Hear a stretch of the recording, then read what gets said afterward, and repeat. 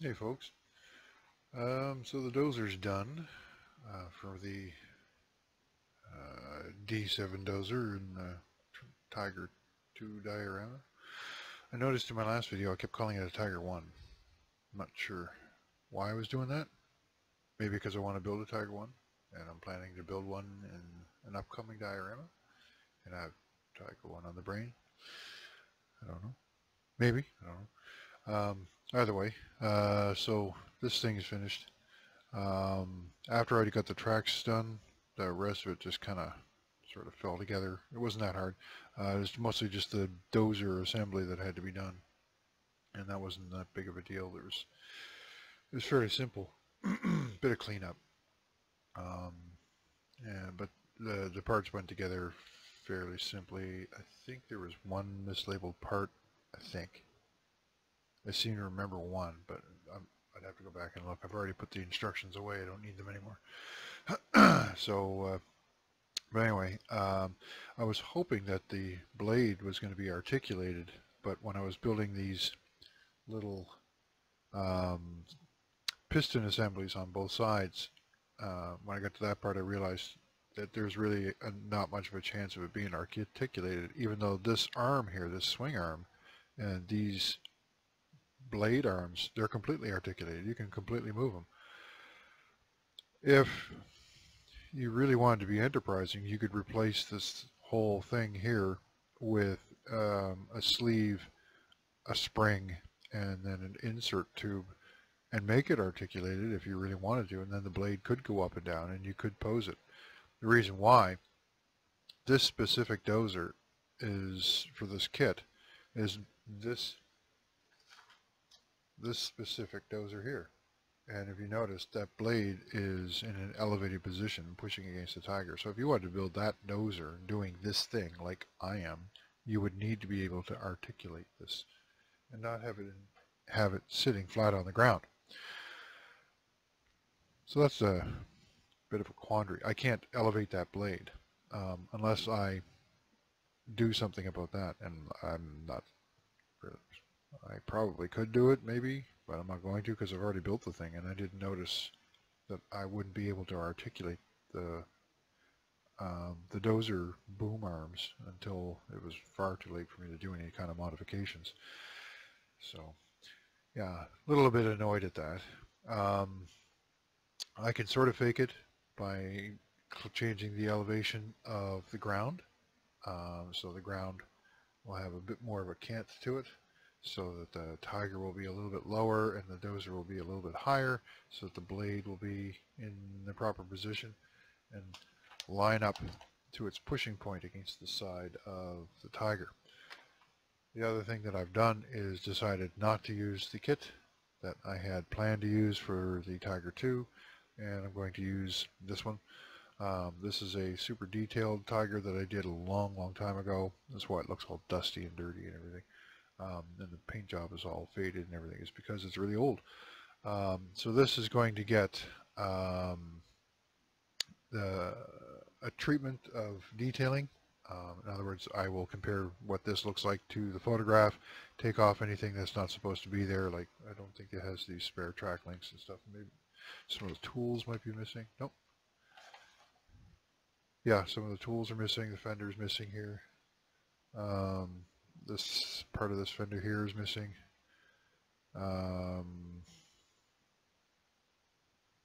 No, these are there. Okay. It looks like some of the spare track links have fallen off here and they're lying in the back. Back here, they're lying here. But yeah, so whatever. Not sure what that is. That looks like a hatch cover. But it's not. I don't know what that is. That looks like a handle from a inertial starter there. Interesting. I don't know what that is. It doesn't look like a familiar part of that. Huh. I don't know. I don't know what that is. And maybe it's part of this. If it is, I have no idea what it is. I'm not familiar enough with the dozer in order to tell you. Maybe it's a pile of dog shit that's very angular. I don't know. either way, so I have to, study the better quality photo than this. I have better quality photos than this printed one, and see what's missing, what's not. Like there's some, the tow cables are missing from here, and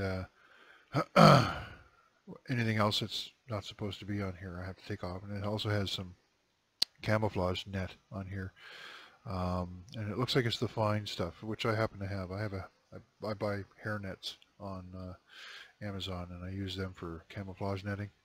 I find it looks better than the gauze. Depends on the type of netting too. There's different kinds. So this is the very thin looking stuff, so I might use that for the camouflage netting that they have on here. So yeah, and then this, after all the detailing has been done, I have to repaint it. Now I painted this a long time ago, so I probably would have just painted this with back in the days when I thought that flat black paint was good primer, which it isn't. That's not priming, that's just painting. And then painted over that. So it'll be easy for me to I just reprime this and start fresh with new paint. I don't have to do anything. I rarely strip the paint off when I'm repainting. It depends on how old the build is and how much weathering has been done on it. On this, the only weathering that I ever did on this was a little bit of oil work, and it was at the very beginnings when I first started doing oil work. So it was very small amounts of it, so it's nothing to cover it. Once I prime it, excuse me, it'll be all sealed in anyway, so it won't be a problem. Yeah, so this is going to get a whole new paint job. This thing is, like I said, it was super detailed. It's got, workable flaps, and there's photo etch clamps everywhere, and all that stuff. It's a metal barrel. It's got full model tracks. Yeah, so I spent quite a bit of time on this thing many, many, many years ago. But I did have another plan for this thing, but I'm not going to do it now. If I am going to do it, it might be next year. So, and it just means I have to buy another kit. Ooh, I might actually think about getting a men kit for it. So, yeah, I like the surface texture for the steel better on the men kit than on this one. This is Dragon kit. So, what else? No, I think that's about it. Oh yeah, no, it's not about it. So I mentioned before that I was going to dress up the background in the photograph. You can't see anything that's going on behind this, or anything that's going on behind here, and you can't see anything that's going on in the foreground. So it's kind of sterile. I mean, you can see some stuff in the distance, like this hillside here, and this lamp post here, or telegraph pole as they call them in Europe. And you can see the road surface. It's quite torn up because of the bulldozers activity. And it looks like the bulldozer's gone behind the tiger and cleared a spot behind the tiger to make a place for it to go after he's pushed it off the road. So he's made quite a mess around here, but you can't see anything else. So I decided that maybe I would fill the scene out, make it a bit more interesting by adding some figures, as I always do. I'm not painting any figures this time. Right? I'm tired of painting figures. One of the reasons I haven't done any progress on the other diorama that I have on the go is because it has a lot of figures, and I don't want to paint any. Right now I'm not in the mood to paint figures. So, so what I decided to do is, out of shot, I put in these two military policemen here that would be blocking the road, and then this horde of military policemen hanging out back here that are blocking the road, and they're both out of shot. So if per se these guys, I don't know why I said that, if for example these two guys are the guys who took the picture, they were taking the picture so they wouldn't be in the shot. They're taking the picture of this. These guys wouldn't be in the shot because they're behind the dozer, so you wouldn't see them at all. So that's the story I'm going with, and it adds a little bit of life and interesting features to the scene anyway. And there's a guy inside the tank, or inside the bulldozer too. He's driving the bulldozer. So there's nobody inside the tiger because Elvis left the building. I actually have no idea what knocked that out. I can't see anything on there that tells me why. It's probably ran out of fuel. Most likely that's what's happened. That was one of the larger causes of those, or it was hit by aircraft. But if it was hit by aircraft, it would look different than that. It would be probably upside down and in a very big hole. But yeah, so yeah, so that's my story, I guess. I'm sticking to it. So, so the next thing for this is to basically scale out the size of diorama base that I'm going to go with. If these figures are going to move closer or move back, and if these Jeeps are going to move closer or move back. And the determined width is probably going to be no wider than that, right? So it's going to be about maybe 30, 35 centimeters wide and maybe 45 centimeters long. That's what it looks like. I don't really want it to be quite that long, but it's probably going to be quite that long. And the final positioning of the vehicles and stuff like that will be determined by that. This is going to be in the very center, regardless. So, so that's what's going to be next, and I'll probably start working on that sometime this week. Not today. I have other things I want to do today, and none of them are modeling related. So, yeah, I think that's it. That's all I got. No, it's not all I got. I got one more thing. I've been trying to remember to mention this for, I don't know, a couple of weeks now, because I've had this thing for a couple of weeks now and I've never done anything about it. I opened an Instagram account, and it was for my Facebook page, and presumably for my YouTube channel. I thought, you know, they would all work together, but I have absolutely no understanding on how Instagram works. And I've had it for a few weeks now, and I'm still kind of at a loss as to what the fuck Instagram is for. So I'm guessing, I'm pretty sure that Facebook owns Instagram, and the two of them are supposed to work together somehow. I haven't quite figured out how that works, right? I know that when people comment on stuff that I posted on Instagram, I get weird messages on my Facebook page notification center, but the way Facebook works is really annoying to interact with it. It seems to only be set up to work on a phone, which I rarely use. I have a cell phone, but it's not set up to be a cell phone. It's actually just a camera, and I use it around the house on my Wi-Fi. It has a SIM card in it, but it's an Israeli SIM card. I bought it on eBay and stuck it in there so that it would stop giving me the notification that I didn't have a SIM card in it anymore. I don't need a cell phone. I have no need for a cell phone. I don't call people, and I use Facebook Messenger to text people. I don't text people.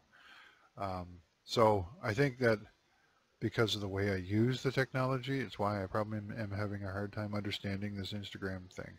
The other thing is the way it handles pictures. It's fucked up. It doesn't do the proper layouts when it comes to pictures. You can't see the whole picture. It only takes, you have to manipulate the picture in such a way so that it's sitting where you want it to. It doesn't take the whole picture into account. It only shows part of it. It's really annoying. So, and I told myself I'd give myself a couple of weeks to figure out Instagram, and I figured after a couple of weeks, if I haven't figured out, one, what it's for, because I still haven't figured out what it's for.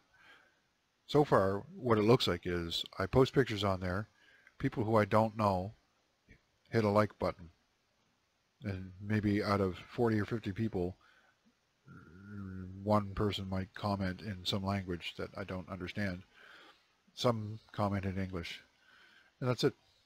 And then a bunch of people with unintelligible names follow me. But there's like no social interaction, really. There's no community sense. There's nothing. I don't actually know what Instagram is for. I haven't figured it out. Now, like I said, I've only been on there for a couple of weeks, so maybe it takes longer than that to figure it out. Or I'm just not the kind of person that's ever going to figure out what the hell Instagram is. I don't know. So far, it just looks pointless and stupid to me. just posting pictures and then not having any kind of real purpose to them, because there's no real back and forth with them at all. It's like walking into a room and a crowd of people shouting as loud as you can, and only a few people turn to look at you and wave, and then they go back to what they're doing. You know, you can be the most important person in the room, and everybody looks at you. They just look a little longer, and then they go back to what they were doing.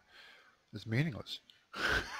That's the thing about it. It's meaningless. There's no substance to it. I think that's probably what it is. So I don't think I'm going to be sticking it out.